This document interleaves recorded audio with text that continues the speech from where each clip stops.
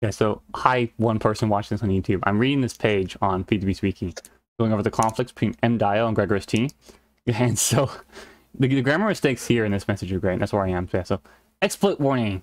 There'll be a link in the description if you guys want to read this. But Cubix is here with me. Say hi, Cubix. Hi, Cubix. Ah, great. Okay, so exploit warning. Ticker's construct adds functionality which causes many blocks to duplicate drops when being hit by a tool which has LUT and auto smelt on it. Those blocks include stone, potatoes, wood, cacti, and netherrack, for example. mDiyo horribly failed to realize that his fortune auto smelt function dupes anything what can be smolten. Not just ores. What can be smolten is great. You know, not just ores, what would be understandable, as Fortune is designed to work on ores only. Anything. I strongly recommend you to bug mDiyo until he fixed his berserking exploit before it gets more ridiculous than this message.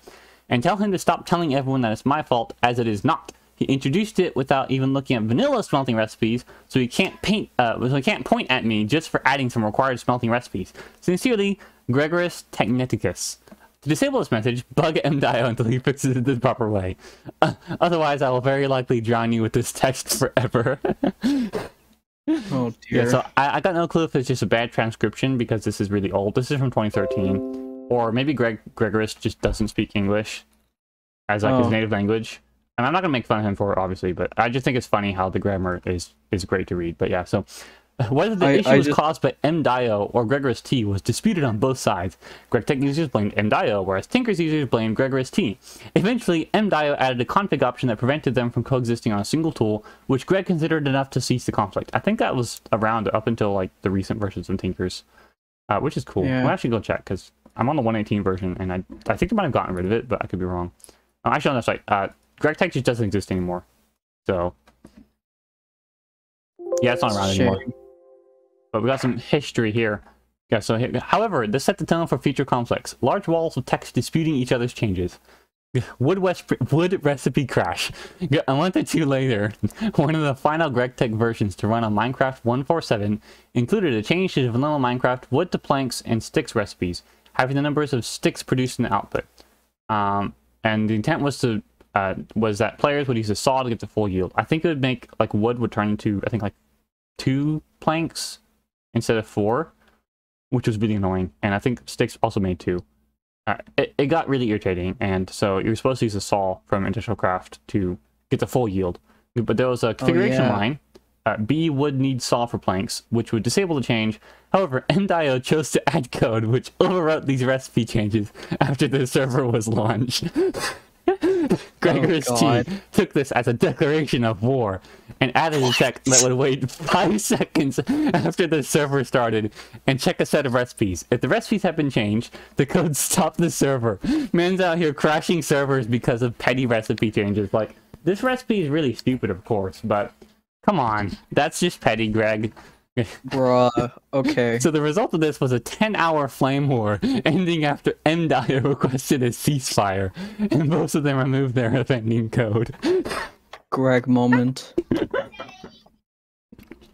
Great. I think the best part of this is, I'm going to say I was around, at least for a little bit during this. I just never knew about it until, I think I just found this page randomly, because it got mentioned on another page on the wiki. It was great. However, mDiyo then re-edited his recipe overriding code with its own config file, and Greg reissued him a pumpkin of shame in response, which does not have a wiki link, and that makes me very sad. Like, it links, but the page doesn't exist. The result of this was a 5-day flame war between Greg supporters and a collection of people who opposed what Greg had done. And we got, like, 3 more. Oh, here we go. Log spam and recipe unloading. No, don't go back and search for R by accident. Alright, midway through the life of Minecraft 1.5, a third conflict arose. During the previous conflict, Greg stated that other modders were allowed to modify GregTech functionality as long as it is constructive and reasonable in some way and doesn't intentionally break things. That's a direct quote from him. There's even a little reference for it. Additionally, GregTech uses the Forge or Dictionary to build its recipes and allow cross-mod compatibility in components, which is great. Every mod should do that, like, all the time. It's great. However, GregoriusT also used client-server startup logs to attempt to enforce a standard in Ore Dictionary item naming. You get shape material, ore copper, stick copper, and ingot copper, which actually are the ones that they used for a while. I don't know what shape material is for, though, but, like, ingots and ores will always be, like, ore material and ingot material and so on, and created several log entry lines whenever an item did not follow that convention. mDiyo became annoyed with people reporting these bugs and created the class Peace of Mind Java, which contained one functional line, paraphrased, that Minecraft Forge unregistered GT or dictionary handler, and that caused the log messages to stop. But it also caused every GregTech block to just not have recipes. That's great. And so after another several hours of argument, this file was moved to an optional plugin in the main TIC mod file, and mDiyo requested that all TIC items be blacklisted from GregTech or dictionary handling, and Greg complied, and that incompatibility remained in place for over a year. That is the stupidest, most pettiest thing I've ever heard, honestly. Like, Bruh. come on, mDiyo, you made a really cool mod that everyone loves. Why are you being petty with Greg? Of course, this was like a decade ago now, so they've probably gotten over it. I think both of them actually quit modding, but I'm not sure. So, startup message. Oh, sorry, what were you saying? Sorry, unironically, I've never played GregTech, but GregTech is a pretty cool mod, at least GregTech Community Edition. Yeah. But like from what I'm hearing right now, it sounds like GregoriusT, he's a big yassle. Yeah, I mean, of course these are just people making mods, like they're not like celebrities or anything, so people have conflicts, but it is very petty, especially like having him blacklist everything. That's just dumb. Like, yeah. I think there wasn't a config for it, so you had to just manually fix it. But, I mean, they fixed it eventually because it remained for over a year. And like I said, this was back in 2013, but you got the last couple. Startup message. The fourth and final conflict between GregoriusT and mDiyo came as a result of an erroneous bug report. mDiyo received a report of an erroneous crafting recipe for a TIC block involving glass and IC2 scrap. This was a legitimate bug. I remember IC2 scrap. That was great. Though at the time of discovery, it had been fixed. The user reporting the bug was using an outdated version of GregTech, and in response to the report, mDiyo took it upon himself to, when GregTech and Tinkers were present together, again, create a large message when a client finished loading it and reached the Minecraft main menu, warning them of the dangers of GregTech. The message was subsequently reworded several times, as the initial version was little more than blatantly offensive, and after a few days scrapped entirely, as more of the community decided that was kind of rude. The message is not on the wiki page though, and that makes me sad inside. I'll see if I can find it, but it's great because it's like ancient. So, aftermath. mDiyo resigned as the lead developer of Tinkers in 2014, handing it to Bunny, who I think made Extra Bees, I want to say, and has not been involved in Tinkers since late that year. So, modern versions of Tinkers do not mention GregTech or Greg in their code bases. And yes, like I think he's still like on the project pages, but as like a former author, maybe the project owner, he just doesn't work on it.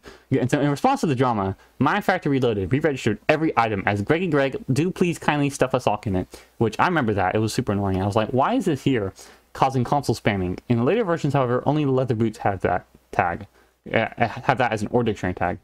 Great. And so, there's actually a link to this Minecraft re-registering. So you go mod compatibility. GregTech 5 on the MFR page, and so it just mentions that same thing. So currently, MFR is a level 2 compatibility with GregTech, and I don't know what that means, but I'll have to check. But yeah, and so the aftermath is that, and then Feed the Beast Unhinged, released in mid-2013 for Minecraft 1.5.2, was the last Feed the Beast pack to include GregTech until Resurrection, which was released in late 2014 for Minecraft 1.7.10. I feel ancient because that's the version I played a lot. And the drama likely had a role in the Feed the Beast team's choice to not include GregTech in many of their mod packs, as well as GregoriusT's decision to move the mod in a total conversion direction. So as a result, although GregTech continues to have a cult following among its fans, I'm going to say insane fans because that mod has cancerous progression, its community remains somewhat insular from the mainstream modded community. Great. I just love how this is a page. They may ask those other pages like this because this is a very fun read.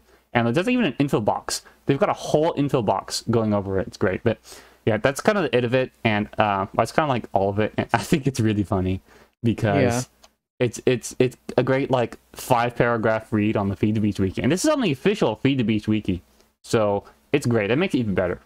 Like go feedthebeast.fandom.com. I'll leave like a link in the description. It's great, but I encourage everyone to read this themselves because I did just read it all, but it's more fun to see it on the wiki page, and I don't know, just seeing conflict like this, especially in mod devs, is really funny. But yeah, like I'm gonna check out those other pages that I linked, but it's great. And there's even a bunch of references to Industrial Craft forums and like the Slime Knights, GitHub, Java code and whatnot. It's great, and I just love it. But yeah, that's the end of the video though. I hope you enjoyed it. It's cool.